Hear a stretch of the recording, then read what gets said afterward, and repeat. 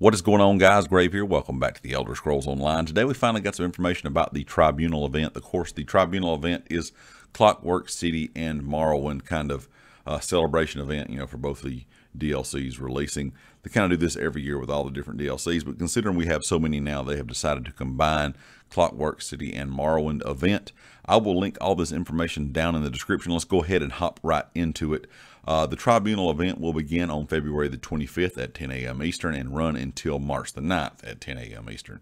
During this event, you can get double reward boxes for Zone, Daily Quest, and Trial Quest in either, of course, Clockwork City or Morrowind. Increased rewards from Harvest Nodes, World Delve, and Trial bosses will drop an additional loot when defeated.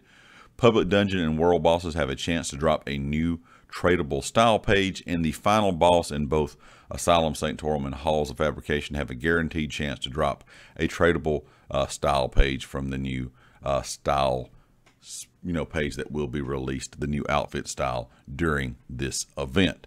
Also, you get Tribunal coffers that offers great reason to return to these regions. Within the container, you'll have a chance to receive some of these different items, crafting materials, overland set items from both the zones, style pages, and in rare cases, an entire motif chapter from Ashlander, Moratong, Telvinian, Halul, Ebon Shadow, and Clockwork Apostle styles. Also transmute crystals, the Vardenfell or Clockwork City treasure maps, the Slag Town skin rune box, which will be tradable, which is new.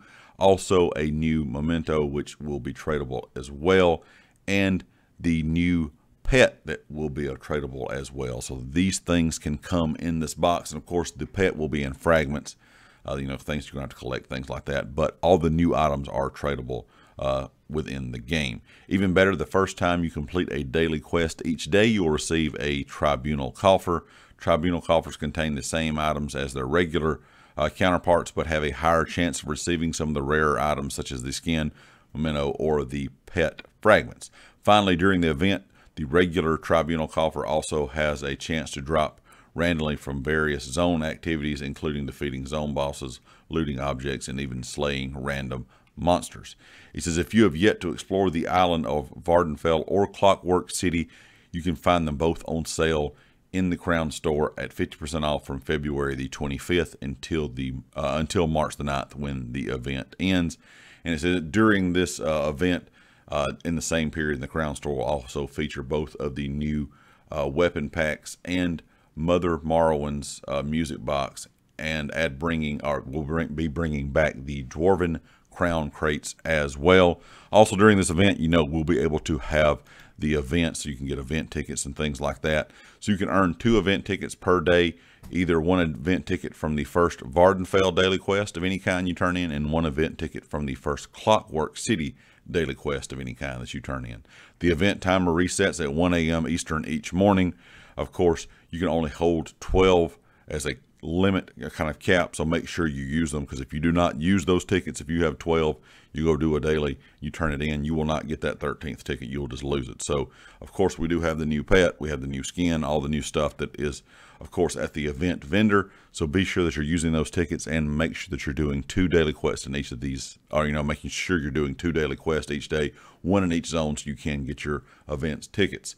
Of course, this time at the event vendor, you'll have, of course, the flint, the striker, and the smoldering tinder for the pet itself.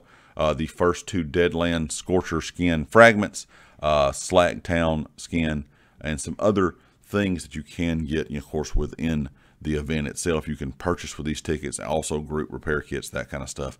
Kind of the same thing we always get, but make sure, if you're working on this new pet, the new skin, and things like that, you do have to buy the pet every time, when you turn it into something. So if you turn this pet into the skin, you'll have to go back in and buy the pet fragments again for the little glowing orb, that follows us around, before you can go into the next kind of process of things you can unlock. Kind of like we had with the Endrix. You had to buy the base one every time before you were able to upgrade it. Anyway, guys, like I said, if you want to read about all of this stuff, it will be linked down in the description below if you would like to read over the entire kind of info, or kind of, informational page that Zos did put out. Of course, guys, leave me a comment with your thoughts. If you liked it, hit the like. If you hadn't subscribed yet, please do so, and I'll catch you all next time. Peace.